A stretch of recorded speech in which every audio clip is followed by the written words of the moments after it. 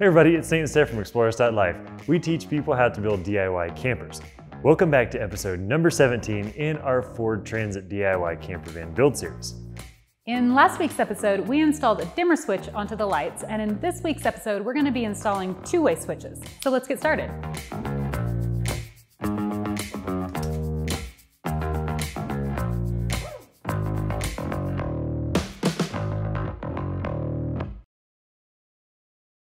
Here's a list of parts that you're going to need for this project. Some wire, 2 single pole double throw on switches, a 12 volt dimmer switch, some lever nuts, spade connectors,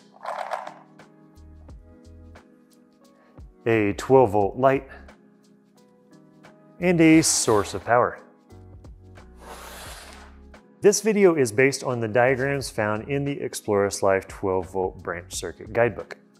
And we've also assembled a two-way switch wiring kit with all the exact parts that we used in this video, as well as a few alternative sizes, which can be found at shop.explorers.life. How about a tabletop demonstration of a two-way light switch? So we already have our battery here connected to our fuse block, like you've seen in the last, 4 videos or something like that. It's got positive and negative wires off of the fuse block so that we can show this as a tabletop demonstration. This power is off, so we do not have power coming to any of this kind of stuff. Let's talk about the switches that we need to actually wire a two-way switch lighting circuit. This is the type of switch that we need for the two-way lighting circuit. This is a single pole double throw on switch. This one has 5 different pins on the back. These top 2 we are completely ignoring. These are only to make the light work that is inside of this, and I do not want the light to work on this, so we just simply don't connect anything to this. What makes this good for a two-way switch circuit is power is coming into this pin right here, and then it's going out to this pin when the switch is in this position, and then it's going out to this pin whenever it's in this position. So whenever the switch is activated in either direction, power is just flipping from going to this one versus this one. So it's coming in and then going out or out depending on which direction the switch is going. And we need 2 of these switches to accomplish this circuit, and so let's wire up this circuit. We have 2 of these switches, and I went ahead and wired the pigtails onto the connectors here, just the same as I have in the previous videos. So if you don't really know how to do this part, consider going back and watching some of the previous videos because we've covered this multiple times. So let's wire these together. From our fuse block to our first switch, we need power being delivered into the center terminal of the first switch.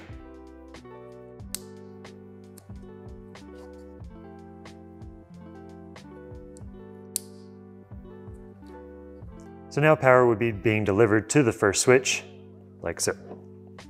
And then for the second switch, we need to wire the first switch to the second switch. I'm going to place them like this. The bottom terminal on the first switch gets wired to the bottom terminal of the second switch, like so.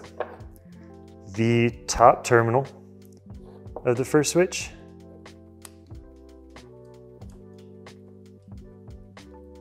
gets wired to the top terminal of the second switch.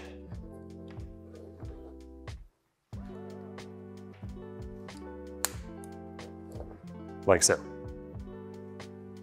Now I have my lighting circuit here, just positive and negative wires going all the way to a puck light at the end. And I'm going to connect the positive wire to the center terminal of the second switch.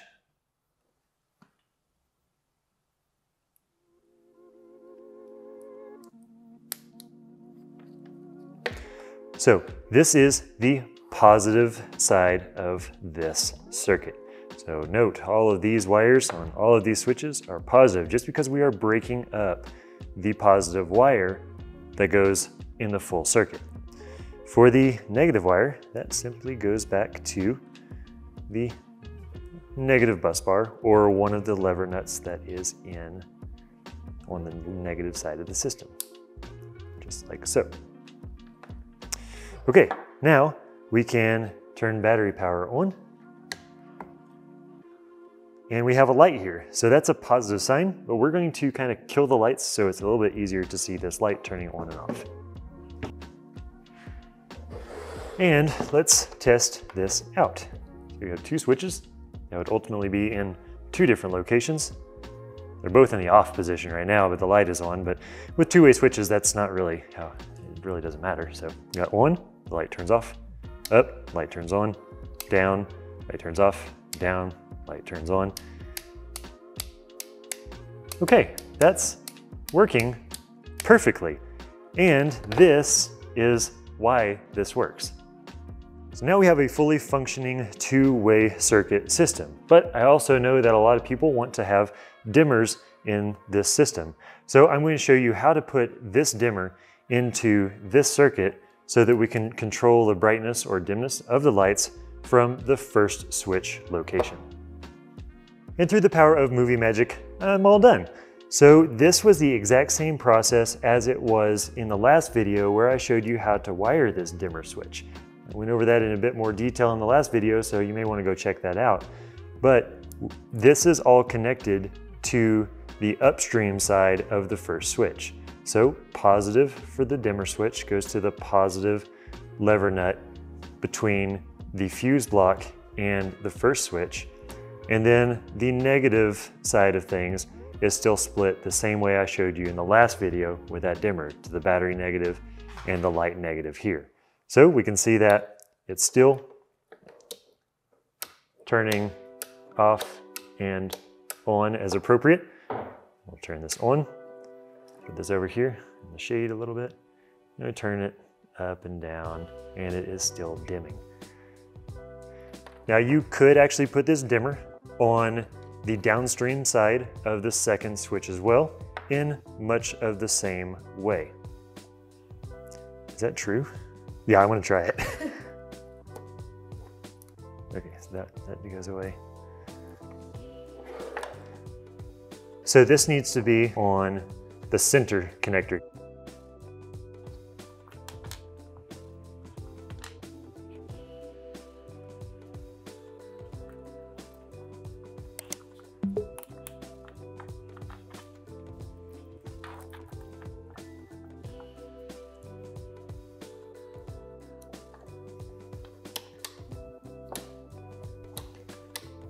So now that the dimmer switch is powered, at any time that the light is actually getting power, it actually does work. So we can turn it down, turn this on, brighter, dimmer, turn it off on that side.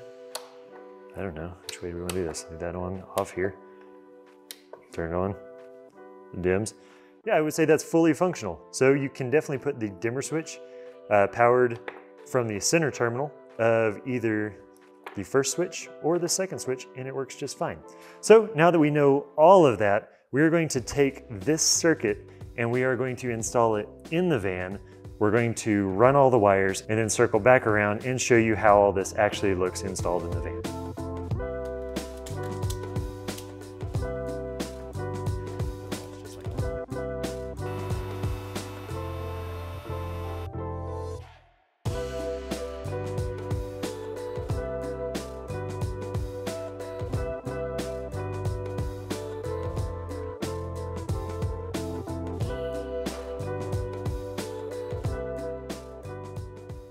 Now everything is wired together. It's time for a circuit tour, which is going to start from our single 100 amp hour Battle Born lithium battery that we have temporarily just affixed to the floor right here. It's not affixed, it's just sitting there. Running positive and negative up to the top, up here, to our fuse block, which fuse block's going to ultimately live right up here, but it's just temporarily zip tied right there for demonstration purposes. Here is our first switch. Off of our fuse block, we have our positive and negative wires coming down to our switch and our dimmer. The negative one is coming in to this lever nut, which is going to the battery negative wire for the dimmer.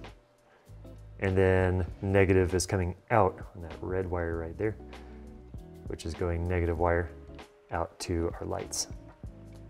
On the positive side of things, we have our positive wire coming in, feeding the center terminal of our switch. And then it's going in through the switch and it's going out one of these two side terminals, depending on which direction the switch is going.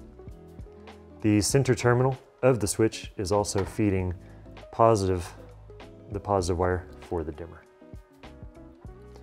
Then our two positives and one negative that are coming across the top of the van back to the back. And when we get back here, Stephanie is going to talk about the rear switch. Now we have our two positives and negative are coming into the switch. The negatives are just passing by the switch and then going back out. It's not actually connected to the switch. The two positives are coming in and are connected to the switch on either side. And then that positive is coming out right here and going back up to our loads. Showing how the flow of power through this switch and through these two wires and the back switch, showing that in person is kind of difficult. So I've made a graphic representation of kind of how the power is flowing through this circuit whenever the switches are in their various positions.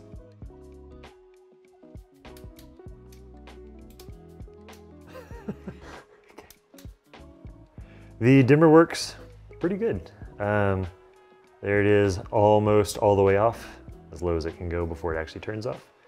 And then full brightness. And somewhere in between, you may be seeing some flickering of the lights right over in this area where it's bouncing off the walls. We're not actually seeing that in real life. That's just how the camera and the frame rate is picking up the light coming off of this LED strip. But rest assured, it looks great on our end and there's no flickering or anything like that. And we're super happy with how this turned out. This circuit is going to be what is controlling our strip lighting. It's going to be underneath all of the cabinets once we get this thing all built up, which we're pretty excited to see how that turns out. And that pretty much wraps up this video. Now that our two-way switches are installed, it's time for 120 volt outlets, and that's coming up next, so stay tuned. Now we hope you found this video helpful, and if you did, it would be awesome if you would share it with somebody or a group who you think could use it. Leave any questions you've got or new things you learned in the comment section below.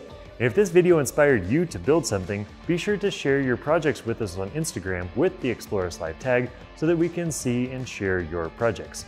Be sure to subscribe if you want to see more DIY camper building tutorials, and we will see you in the next video.